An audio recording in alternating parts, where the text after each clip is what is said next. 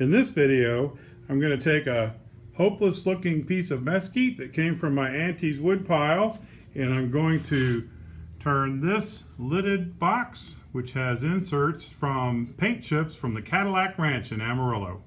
Hello everybody, and welcome back to Stuart Arts. I was out in Tucson here recently visiting my auntie, and I spied a wood pile in her backyard, and I believe that this wood is mesquite. And I asked her if I could have a couple of pieces of it to see what I could do with it on the wood lathe. And she said, "That's fine, but I expect you to make me something and send it to me." So I'm going to do that. But first I thought I would share with you the challenge that I have with this wood and a couple of the pieces that I've tried to turn so far. See, it's incredibly wormy. It's very solid, and in fact, it's very hard underneath once you get past some of this stuff here. Lots of big wormholes and so forth, and I've turned a couple small pieces out of it already. So here's one small piece that I did, and I really like it, but you know, there's some pretty big cracks that have to be stabilized. Here, there's another one. Now, this one I inset some paint chips from the Cadillac Ranch, and I've got another video on how I do that. And then I did I was going to do a matched grain box. Here, this is the piece that I did, and this was going to be the top for it. And so there's the pith, and I don't know if you can see the cracks running through this thing, but it's got these cracks, and they're all CA stabilized. But when I turned the lid, I opened up some really big wormholes, so I kind of decided to abandon this lid here. And so I'd like to try to turn another one, and I'll probably do that at some point. So for today, what I've got is I've got these two blanks that I turned out of the other log that Auntie gave me. And so I turned this down. I thought I would make a lidded box out of it. But when I got it off the lathe and looked at it, both of these blanks, which came out of the same log, they have wormholes in them that go all the way down the length of the wood. So I'm not sure if I'm going to fill that and try to, you know, hold on to it and use this piece, or whether I'm going to just turn it down until the wormholes are clear. If I did that, this piece would only be a couple inches in diameter. So I'm going to turn it down and just kind of see what the wood tells me it wants. Now this larger one here also has some wormholes, but I don't know if they go all the way down the length of this. So I'm going to try to turn a pretty good sized lidded box out of this one. So that'll be. So we're chucked up here, and you can see I've already got a parting line on this. And I think here's what I'm going to try to go for. It's going to be kind of a rounded lidded box. I'm going to try to make a top that's just a little smaller, but you know, tries to sort of follow the form of the bottom here. And if we do a really good job, maybe I can inset a piece of my Cadillac Ranch paint here. So here we go.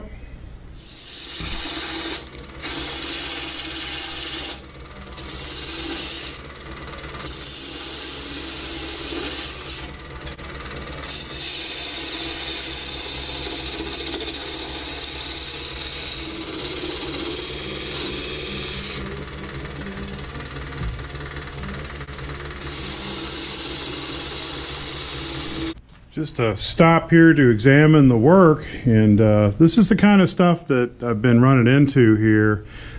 Some nice little features. Now this I don't mind here. There's a piece, a wormhole that goes through. There's some cracks. I think those are actually going to be okay, but I will have to stabilize those. There's a little branch coming off. But the lid part here, I've got a couple of pretty good wormholes that I did not see in the blank. So I'm going to have to address those. There's one at the top, and it kind of runs through. So I think I'm going to go ahead and flood this with some CA and see if I can get it to stabilize. And then, you know, when I get this piece done here, I'll just sand that out, and it should, you know, still look like it matches the piece here. I'm also going to stop, and I'm going to do my inserts for the Cadillac Ranch paint chips. Got some little paint chips fresh from Cadillac Ranch, and I've got other videos about that. I'll put the links in after this, but I'm going to do a little bit of inset on this blank here on the bottom, and I'm going to use a Forstner bit to make recesses for these. This is a 5/8 inch Forstner I'm using here, and I'm just taking it nice and slow, and I will put about a 3/16 recess into the wood here. That's about an 1/8, just a little more on that. And that should be good. Okay, I got a good fit with these little chips here, and what I'm going to do is I'm going to use this Loctite CA, and this is a medium gel here. And I do this because I'm going to fill up the cavity pretty good, and I want it to flow up around these little insets here so that, you know, they're nice and stable in there. So just pop them in and then just kind of use a little bit of a helper here to get them to go flush down inside the hole there. Okay, and I'll do all 4 of those.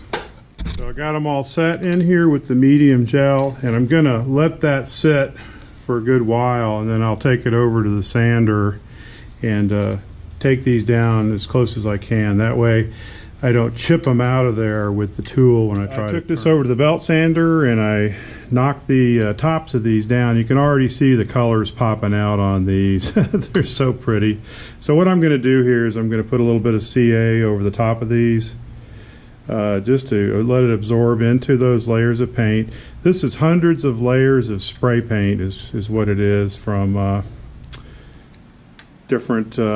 different kinds of paint, so they're not necessarily bonded together layer to layer, but I'll put the CA on it, and that should fuse everything together. I've had good luck with that in the past. So there's number 4. Look at that, isn't that pretty? Looks like the surface of another planet or something. So I think we really got something going here with this. So I'll let that dry, and then we'll do some more rough shaping before we get to hollowing.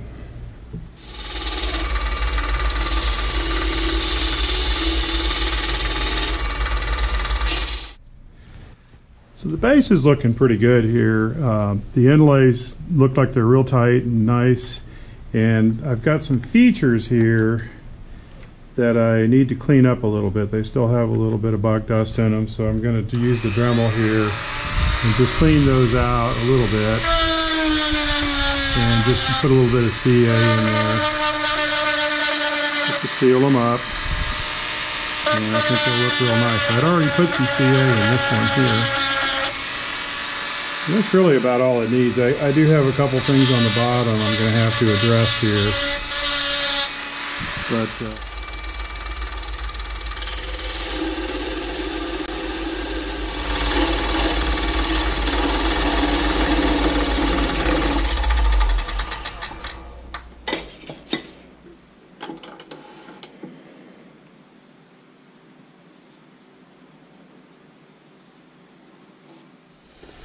I'm starting the coring with a 1-inch Forstner to get it going, and then I switch over to a round nose scraper.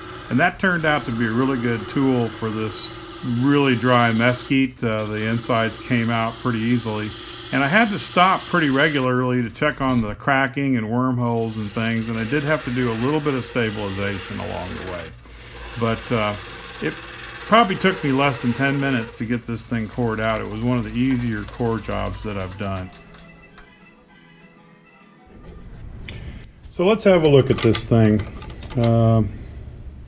I could tell it was getting a little catchy on the inside, and I knew I was opening up some wormholes, and indeed I did. You can kind of see them here. Let's see if I can get the light on that good. There we go. Whoops. If I can get the light on. Yeah, so there's a little better view. You can see there's one there, and it goes through about half the thickness of the vessel. There's a couple more. There's the inside of one there. So I just pack a little bit of sawdust down in the cavities and smush them around there until they're sort of packed in. And then I'm feeding thin cyanoacrylate CA glue in here. And I'll do this a couple of times. I'll put it in there and it'll kind of shrink and dry, and I'll repeat the process until, you know, it's proud on the inside. And then when you're done, you got to go back in and kind of clean up the inside and sand it out and make it as nice as you can. So it's not perfect, but it's much, much better than just having those big wormholes.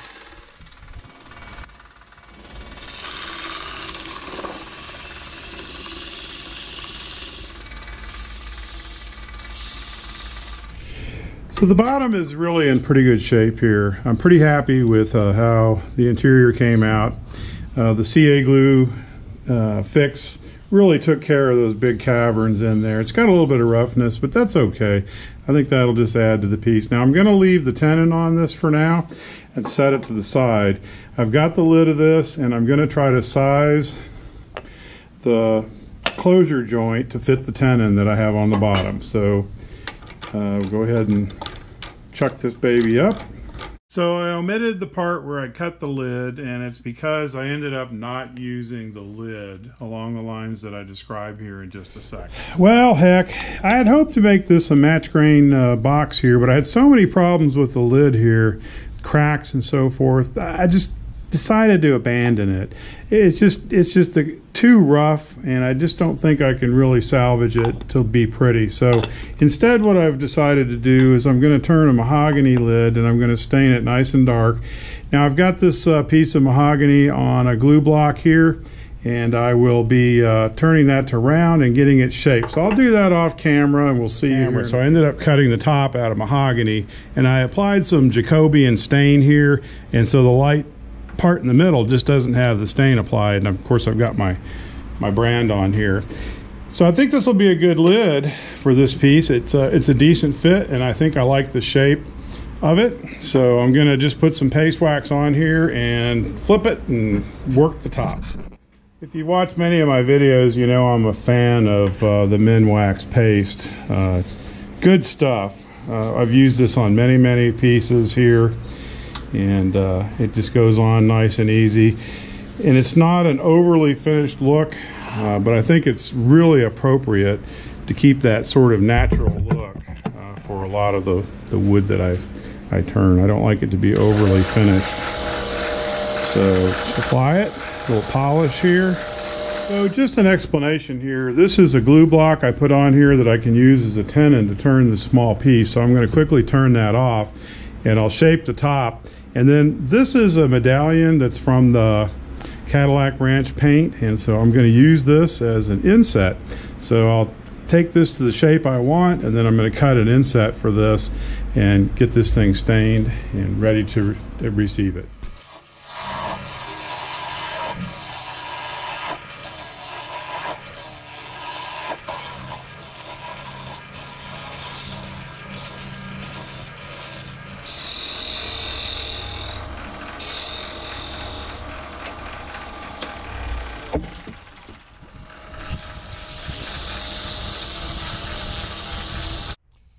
Alright, the shape of this thing is pretty darn good, and I've got my little medallion here. So I've measured it, and I'll make a little inset here on the dome. So to do that, very carefully make a couple of marks here, and I'll make my marks small for the medallion, and I'll work my way in slowly on it. I use this old skew here, start the inset, and I'll just kind of work the wood out of the center here.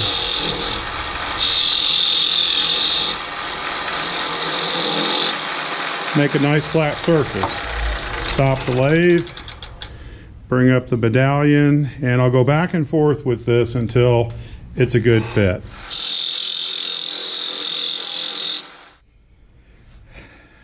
And that is probably the best fit I've ever had on one of these medallions. Usually I get them just a little bit sloppy, but that thing is in there nice and snug. So I want the top to have a real contrast to the bottom.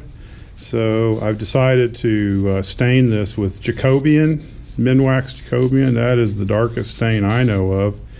So I'll put a couple of coats on this.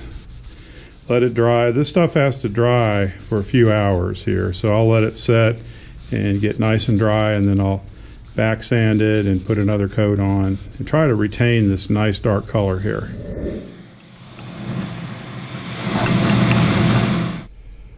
So here's the best part of the whole job. Now before I flip this piece and take the tenon off, I thought I'd go ahead and finish the inside and do as much of the outside as I can. Go ahead and put a first coat in there. I've got this sanded down to 320, and it's looking pretty darn good here. So just apply some linseed and Hope it doesn't come out too dark. I don't think it will. I want it to contrast with that real dark Jacobian stain that I put on the lid. But I think that's going to be beautiful.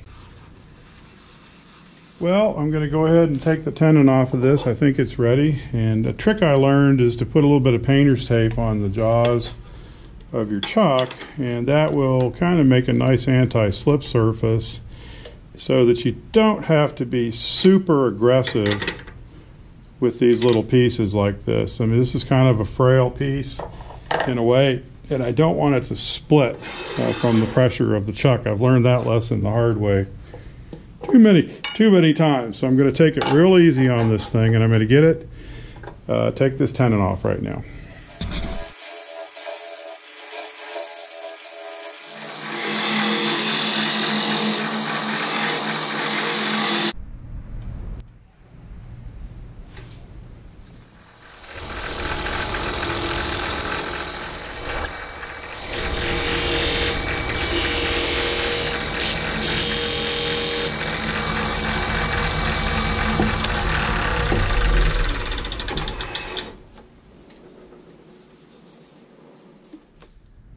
Last step is to apply my brand. This one made for me by Gary Skurlock of Scully Wood and Metal, and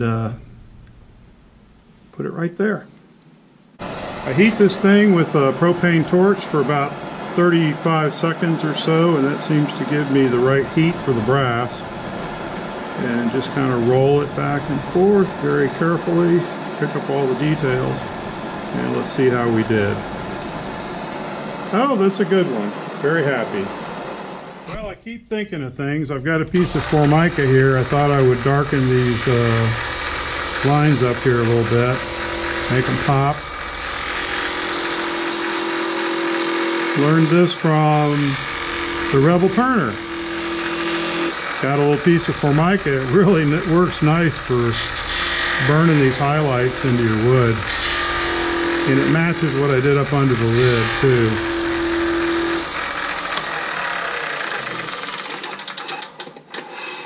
That's really sweet. I like it. And we can apply some more linseed oil, finish the bottom. Oh, that's so nice. I'm extremely happy with this so far. So really going to soak it in good, expose some new grain on the bottom when I finished it, and I had to do a little bit of CA stabilization, fed some of the cracks, and so now this oil is just going to suck into that end grain.